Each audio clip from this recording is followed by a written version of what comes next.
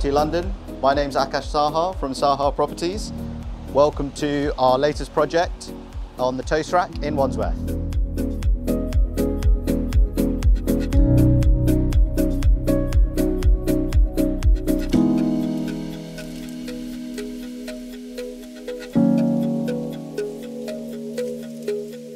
As soon as we enter the house, we're met by our formal living room, a very special room where one would probably invite guests as they enter the property. We've tried to keep the original character of this room as it would have been built over 100 years ago by installing Victorian cornices, mouldings, a reclaimed Victorian fireplace, whilst also, of course, having the modern amenities that one would expect from a brand new house, such as AC, modern lighting, and parquet floors. Follow me down into the kitchen and the newly constructed part of the house, past a WC over here. We have a really big open plan kitchen and dining area, and all of the incredible Miele appliances and bespoke handmade English joinery that one could expect to see in a house like this. And behind me, you can see our expansive terrace, which leads out to our 100-foot garden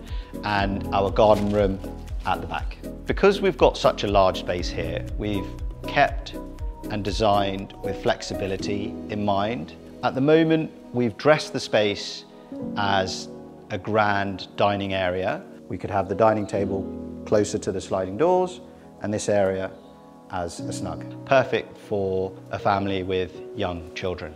Follow me downstairs to the basement level, where we've got an office, a living room, a wine room, and a whole lot more. Here we have our office. We've designed it with a bit of a moodier theme in mind, using our dark green palette. We've also opted to include the moulding in here, and the space could be used as a library. For the wine connoisseurs, we have a wine cellar here with a capacity of over 850 bottles. And just outside it leads us to probably my favourite part of the house, where we've got a working fireplace, this beautiful architectural staircase, and above me, 6 meters of ceiling height. Here we have the living room, a likely space where the family are going to gather. We want the space to be cozy and intimate, and we have a working fireplace below our TV. We've added close to 2,000 square foot of additional space, bringing the grand total close to 5,000 square foot.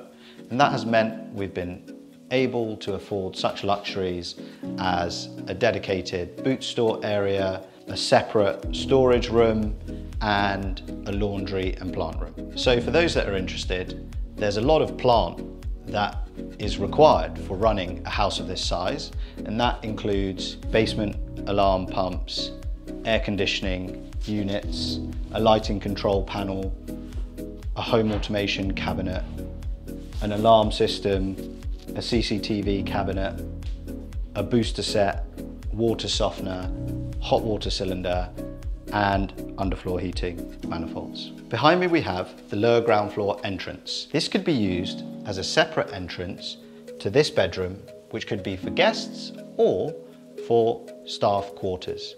There's fitted joinery, a ton of space, lots of ample lighting, and an ensuite bathroom. We're stood in the landscape garden of our Wandsworth project. It's 100 foot long, and that's something that we don't often find in houses in this area. It's afforded us a big basement extension and a garden room at the back of the property. Here we have the garden room located at the back of the garden. It's 350 square foot in size. We've dressed it as a yoga studio. One could use it as an office, or potentially a granny annex, as it also has an ensuite and a fully fitted kitchen. Follow me into the principal suite, a very special and intimate space. We've got a lot going on. One, the bedroom covers the full width of the property, so there's ample amounts of space. We have feature cornicing, hidden AC, integrated audio, underfloor heating. Here and actually throughout the property, I'm stood in the dressing room. As you can see, ample amounts of space. We have bespoke fitted joinery from Neatsmith in a linen finish, giving a soft and cozy feel to this room. At the end of the dressing room, here we have the bathroom for the principal suite. As you can see, and possibly even here, there is tons of space, lots of light.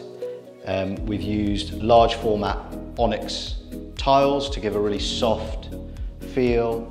We have Luso stone fittings throughout and a Carrara marble basin top. On this floor, other than our Crestron touch panel, which controls our lighting, underfloor heating, CCTV, intercom and front door, we also have 2 ensuite bedrooms, which would likely be for the children.